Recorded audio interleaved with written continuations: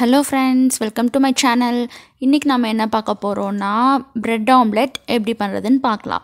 இந்த மாதிரி நான் அப்லோட் பண்ற வீடியோஸ் எல்லாம் நீங்க பார்க்கணும்னா கீழ இருக்கிற ரெட் கலர் subscribe பட்டனை கிளிக் பண்ணிக்கோங்க. அதுக்கு பக்கத்துல இருக்கிற பெல் ஐகானையும் கிளிக் பண்ணிக்கோங்க. அப்பதான் நான் வீடியோஸ் அப்லோட் பண்ணது உங்களுக்கு நோட்டிஃபிகேஷன் வரும். இப்போ நாம bread omelette எப்படி பண்றதுன்னு பார்க்கலாம். அதுக்கு ஒரு பவுல் எடுத்துக்கோங்க. நான் இன்னைக்கு 4 முட்டை எடுத்திருக்கேன். அதை நம்ம அந்த பவுல்ல உடைச்சு ஊத்திக்கலாம்.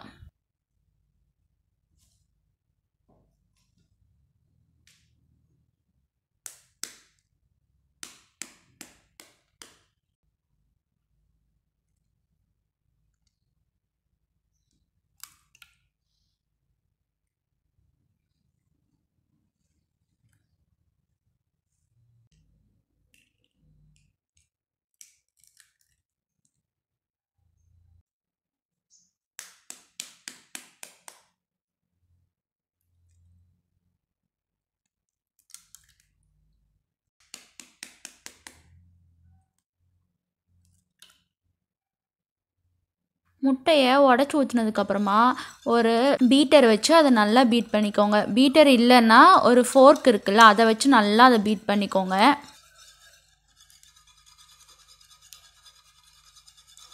நல்லா பீட் பண்ணதுக்கப்புறமா அதில் தேவையான அளவு உப்பு,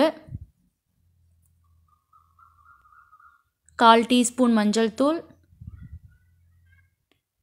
1/2 teaspoon garam masala, 1 teaspoon Kashmiri chilli powder, 2 பொடியா நறுக்கின பச்சை மிளகாய் சேர்த்திக்கலாம். அடுத்தது ஒரு தக்காளியை நல்லா இந்த மாதிரி பொடியா நறுக்கி சேர்த்திக்கோங்க.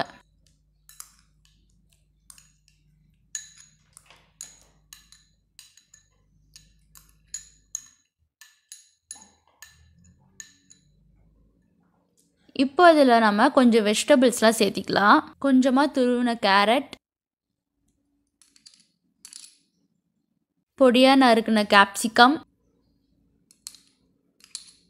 கொஞ்சம் கொத்தமல்லி இலை. இது எல்லாத்தையும் சேர்த்துட்டு நல்லா அதை கலந்து விட்டுருங்க.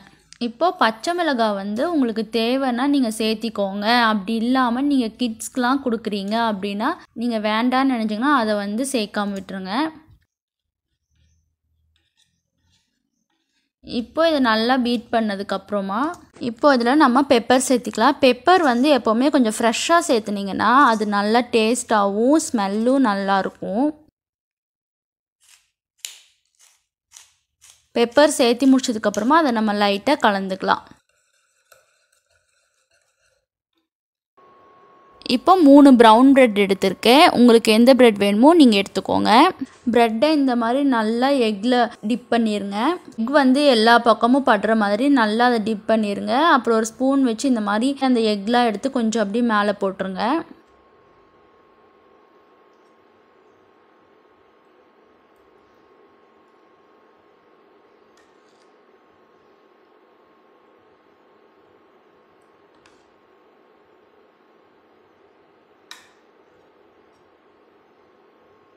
அதுக்கப்புறமா ஒரு தவாவில் கொஞ்சமாக பட்டர் சேர்த்துக்கோங்க.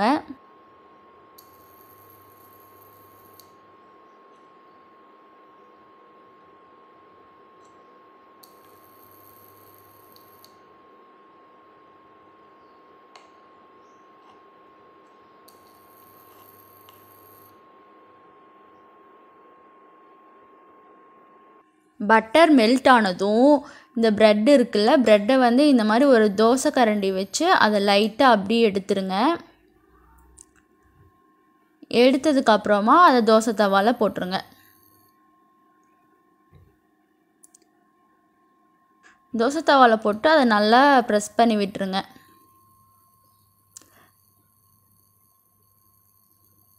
சைடில் இருக்கிற எக்கெல்லாம் நல்லா ப்ரெட் மேலே எடுத்து விட்டுருங்க.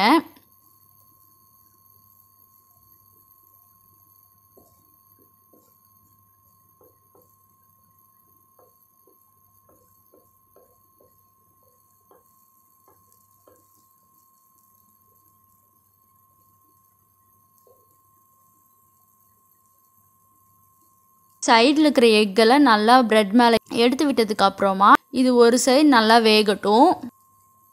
ஒரு சைடு நல்லா வெந்ததுக்கு அப்புறமா நம்ம இதை திருப்பி போட்டுடலாம்.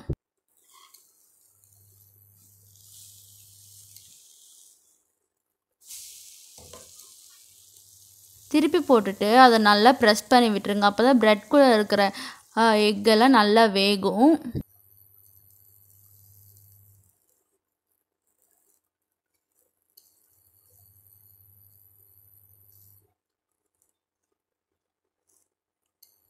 இன்னொரு சைடு வெந்ததுக்கப்புறமா 2 டைம் 2 பக்கம் திருப்பி போட்டு எடுத்துக்கோங்க. அவ்வளோதான், நம்மளோட பிரெட் ஆம்லெட் ரெடி ஆகிடுச்சு. நீங்களும் இதை ட்ரை பண்ணி பாருங்கள். ட்ரை பண்ணி பார்த்துட்டு எப்படி இருந்துச்சுன்னு சொல்லுங்கள். மறுபடியும் நம்ம இன்னொரு வீடியோவில் பார்க்கலாம்.